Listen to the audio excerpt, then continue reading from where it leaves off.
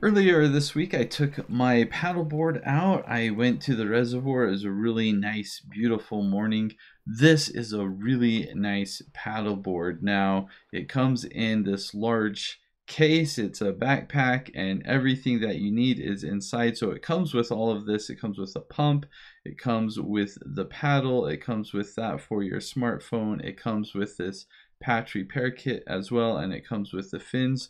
So it's a full set, really nice and easy to set up, and I like that you can just put the bag onto your back and carry it around very easily.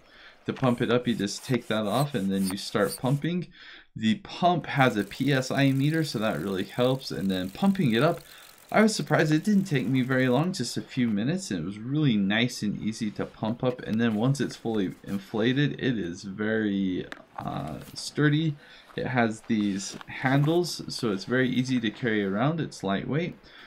And then you have this strap that you can strap around your leg for in case you fall in, you don't get separated from the board. Put the fins on, and then you can go out, and the fins help keep it moving straight as you can.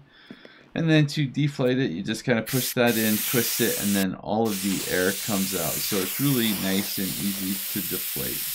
Now, for me personally, when I'm done, I don't like rolling it up and putting it back in the case. I just kind of fold it over a little bit so that I can put it in my car, and here it is in the trunk of my car. Then I'll take it home and I will hose it down and wash it before I store it, so I can use it the next time, and it is nice and clean. It's really easy to clean, no problem there. This paddleboard was sent to me so I could do this review, and I really like it. It's just so nice, so fun to go out. I like that the paddleboard comes in a set with a backpack and a pump and the fins and everything you need. So this is a really great paddleboard.